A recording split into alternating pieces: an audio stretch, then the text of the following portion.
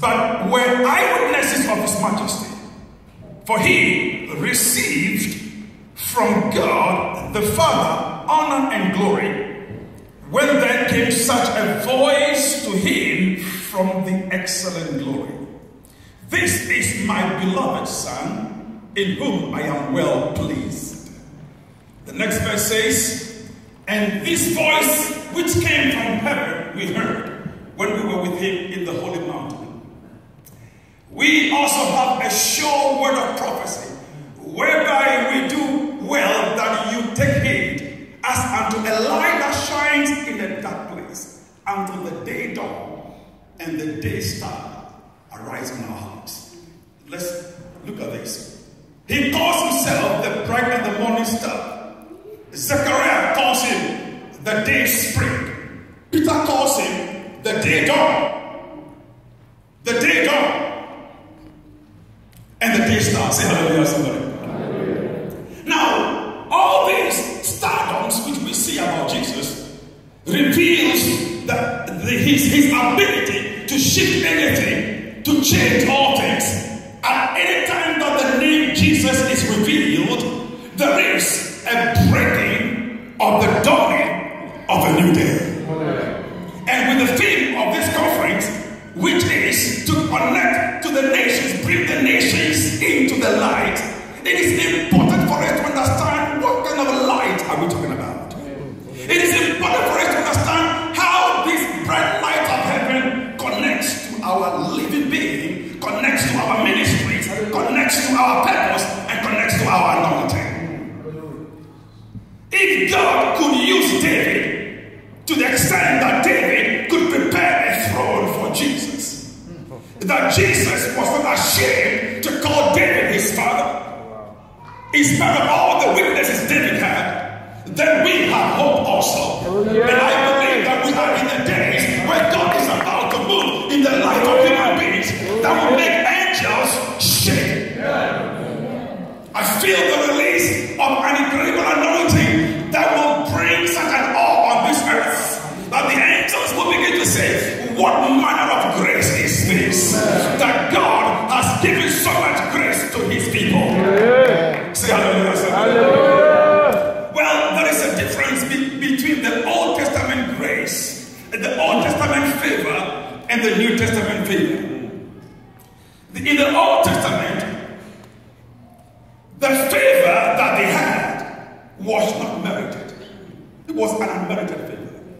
But in the New Testament, it is merited. Amen. Everybody smile. If you want to hear, marking my notes. In the Old Testament, the favor they enjoyed was not merited. In the New Testament, which is the grace, it's merited because it was paid for.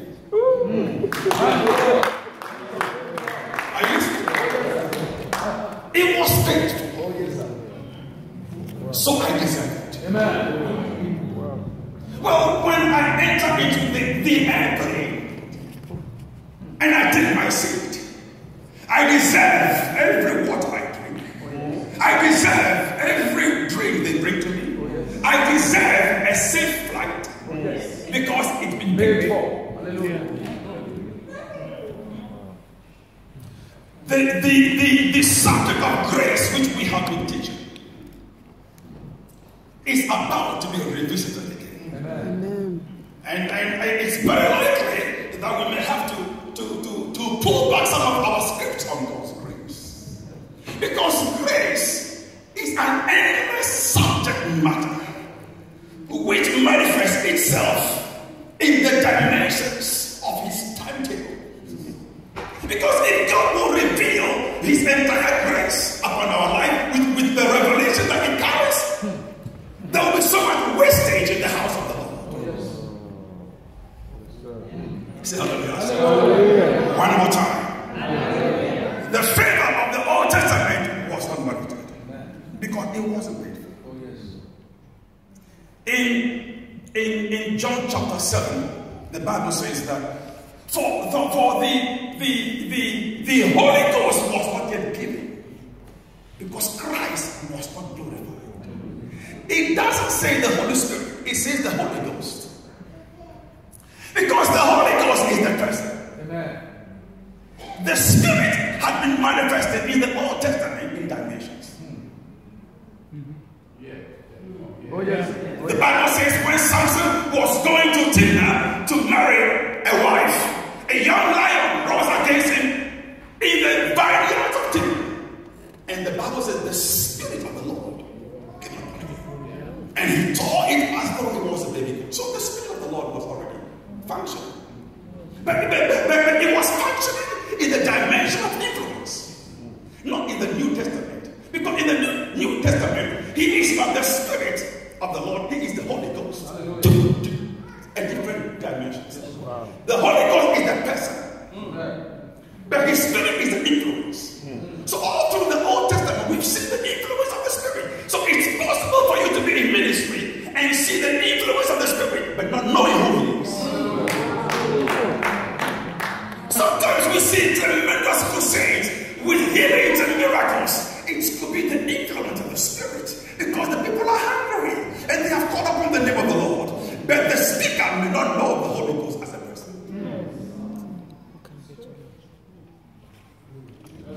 See how we are taking on slowly and we shall hit home run in the last few minutes. Say hallelujah. So what is it about the Old Testament? What is it about the New Testament? When we really understand what happened on the cross and what we have received, we will go on our knees every day with thanksgiving in a humble homage unto the Lord for the things that he has done for us, number one, and for the heritage we have received. Yeah. Now in the New Testament, grace has been given upon grace. That scripture simply means grace has been given in an endless dimension, yet to be spoken about. May you receive the grace of the Lord. I said, may you receive the grace of the Lord. I said, may you receive the grace of the Lord. I am talking about grace upon grace. You know, in the Old Testament, you see in very selected dimensions, the men of God will say, Lord, now that I have found grace in your sight. Not every man of God or woman of God said those things, used the word grace. Moses did that. He said, Lord, now if I found grace in your sight, show me your glory. And at one time, Moses said, Lord, show me your glory. Now, my question is, Moses, what kind of glory do you need? Because for many days, you saw the pillar of cloud by day, pillar of fire by night. You saw the Red Sea open. You heard my voice. I was with you on the mountain. For the days, for the night, I showed you my glory. What else do you want? So what kind of glory was he asking for? The kind of glory he was asking for, the kind of glory he was asking for was for the New Testament. Moses had exhausted the loving kindness, which was their limits. They enjoyed loving kindness. We enjoy grace. Amen. He maximized the loving kindness ratio or quota. And he said, Lord, show me your glory. And you know what God said? He said, this way. The only way you can really see this glory you are looking for is when I prepare a place next by me that you have to stand up on a rock. That rock is my son. You need his permission because the glory you are asking for is for him. I can't just give that to you. But until you step on that rock, and I will pass behind thee, I will pass and you show my back part, but I will cover your face because you can't see my face with that kind of glory and leave. Well, he saw God face to face on Mount Sinai, and he lived several times.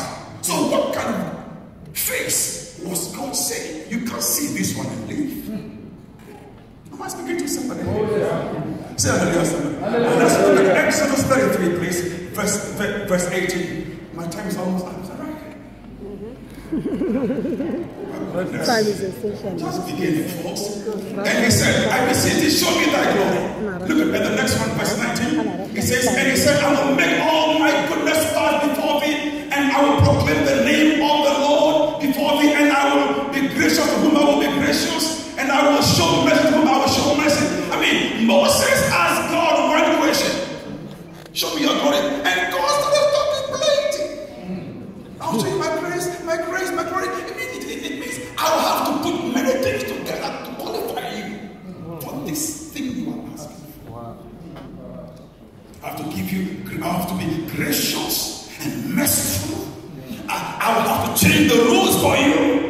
I will show mercy to whom I will show mercy. In other words, you've asked me something that is daring me to shake the rules. The next verse, it says, verse 20, please. And he said, thou cannot see my face, for there shall no man see me and live.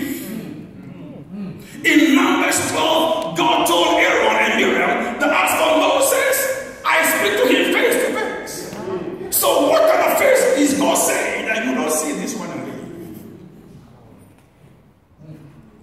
The face that Moses couldn't see and live, but God would have to prepare a special grace for, is the face we have seen. Hallelujah. Say hallelujah, somebody. That kind of revelation was for us, but would have to be revealed after the cross. But Moses, dead God. That's how passionate he was. That's how hungry he was. That's how desirous he was for more until he saw all that God could give to him at that time. I pray this day that God will give us such a grace to maximize our opportunities and our potentials in these last days. Because that which we have, Moses saw nothing compared to what we have received. See how good it is. Receive the anointing, receive the revelation, receive the grace to lay hold on that which all eternity would have desired to have, but never had when they were on this earth. May the Lord Jesus Christ visit us today. Amen. And visit us in our time. Amen. Say hallelujah, somebody. Hallelujah. So here, Peter said that we saw this excellent glory when he was transfigured on Mount Sinai. Now, 2 days ago, I shared that when he was on the mountain of transfiguration, it wasn't the glory which came from the external, it was the glory that was already within him. Yes. So he was transfigured from within outside. His face did shine as the sun, his garment as the light, it was within him. Telling them that you, Peter, James, and John, the days that you are coming into, you need to understand that the kingdom of God is within you, and raise the church like that. That there is a metamorphosis in my presence. There is a transformation in my presence. And because I am a light that shines endlessly, and depending on the dimension of oppression, the light will be revealed. Yes. So he was transfigured. The Bible said he was transfigured, which means there was a gradual process. There was an osmosis. Say hallelujah. Hallelujah. I pray this day that as we leave this conference, we don't just say that we have just come and enjoyed the presence of the Lord, but we have laid hold on who we are and how we are supposed to function in these last days.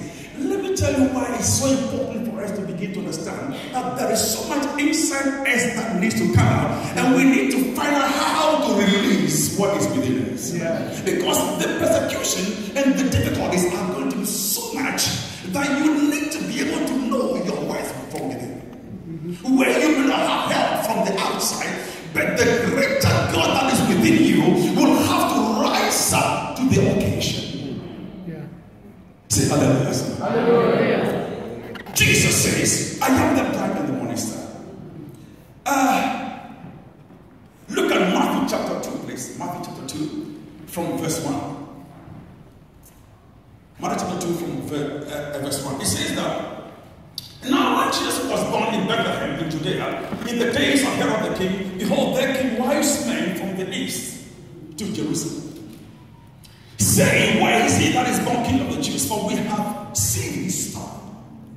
We have seen his star, and I come to worship him. Now they saw the star, which we now know is the bright and the morning star. And they followed this star to find who was the person behind the star.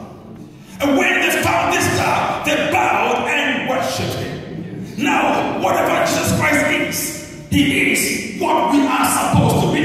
And as he is a star, and he has a star, he has made us all into the stardom of the kingdom of God. That we are all not just preachers, but we are stars. When he said that I send you into the nations, teach the nations, baptize them in the name of the Father, the Son, and the Holy Spirit, he is sending his stars into the nations. We are not supposed to just go to the nation and say, well, hear the gospel of our Lord. We are supposed to go to the nation in the manifestation of the light that we are. You teach the nations based on who you are. You reveal the light that is within you in the nations as we go. There was our first time in Russia. We finished our circuit, came back to Moscow, and it was late. We took about 3 hours nap before getting to the airport, and I had a dream. And in this dream, Osama bin Laden was looking for me. So he was alive there. That was our first time in Russia. And he was looking, and I had to hide. Somehow he didn't get me. Thank God he didn't get me. but what came into my spirit was that our first encounter in Russia, the principalities took notice. Oh, yes. They took notice. Oh, yes. I wasn't surprised, but I was surprised. Because it was just our first touch. Since then we go almost every year. But my point is, they don't hear what you say. They see who you are. Who is he that is speaking about this gospel? Who are they that are coming to summon our nations before the cross? What kind of authority base do they have? What kind of grace are they walking in? What kind of mystery are they bringing out? I pray this day that may we tap into the mysteries of our calling. It's about time we move from the gospel into the mysteries of the gospel. There's so much more about you in the light that you carry than we know. Ladies and gentlemen, if you know who you are, if we know who we are, we will shift our dimensions of operation. We will think so differently. If God could present David as a father to the Messiah, guess what he can do with you? As a vessel of honor, as a vessel he can work with. I pray this day that remember this, that we are all bright and morning stars, because as he is, so are we. And we are supposed to lead wise men unto the cross. The wise men saw the star and they followed him. Well, when we go to the nations, may they see the star that you are. It is the star that we have that guides them to the cross. It is the star that we have that brings them to their place of manifestation. Say hallelujah. Hallelujah. Father, I pray for the release of the revelation of this grace of spirit. David found favor on your side, and you presented him as father to the Messiah. Remember us, O God, in our days. Remember us, O God, in our time. Help us to comprehend and understand the very purpose of our calling, that we may be able to manifest according to the very desired heartbeat of yours, Lord. Lord, order our steps as a light that shines and brings us to our place of manifestation. Lord, bring us to that understanding of who you are in us and who we are in you. Lord, I pray this day that as you lead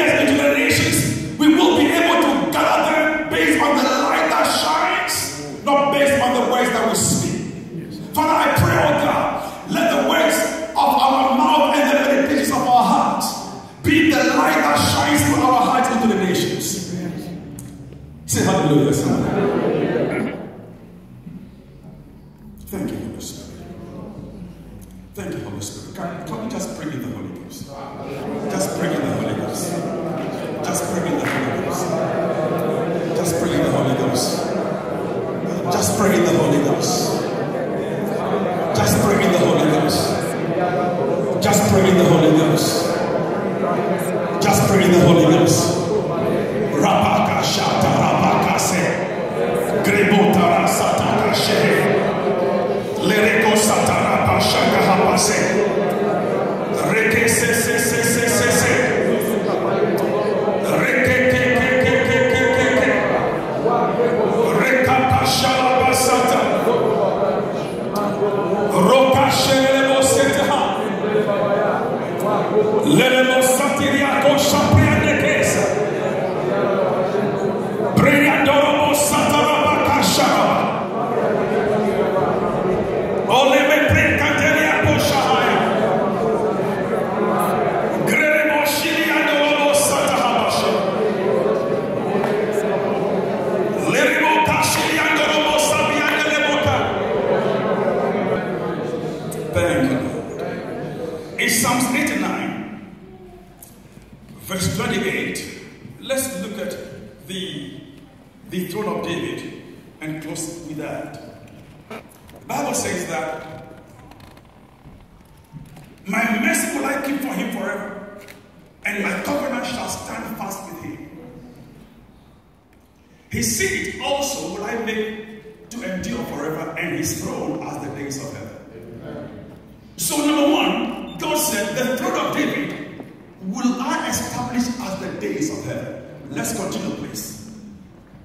That's the first description of the throne of David in dimensions. If his children forsake my law and walk not in my judgments, if they break my statutes and keep not my commandments, then I will visit their transgression with the rod and their iniquity with stripes.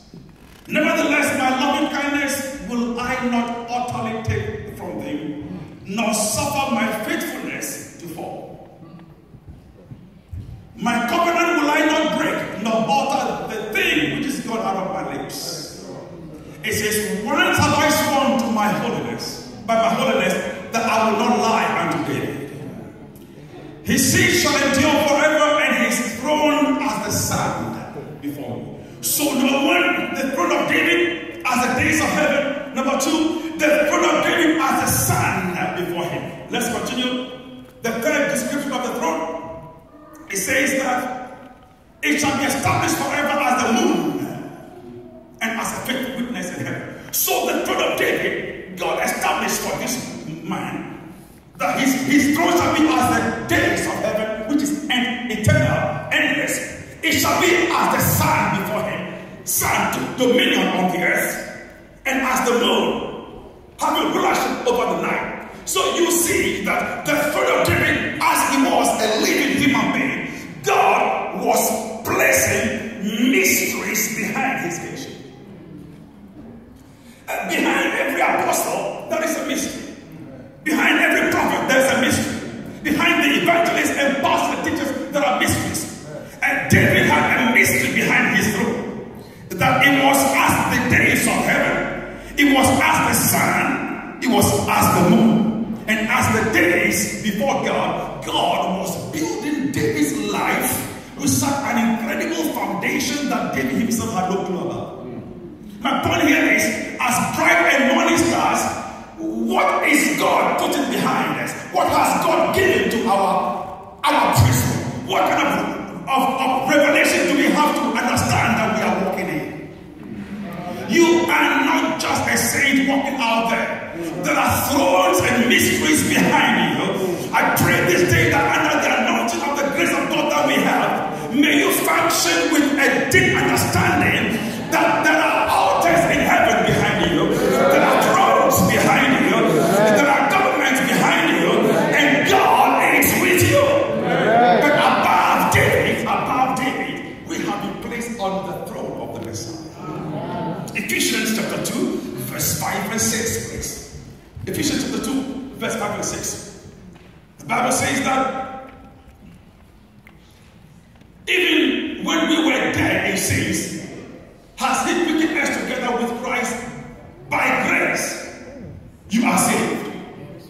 But for David, he said, my loving kindness shall not depart. But for us, his grace has been with us. And he has raised us up together and made us sit together in heavenly places in Christ Jesus. So David had all those descriptions for his throne. But as for us, we are seated on the throne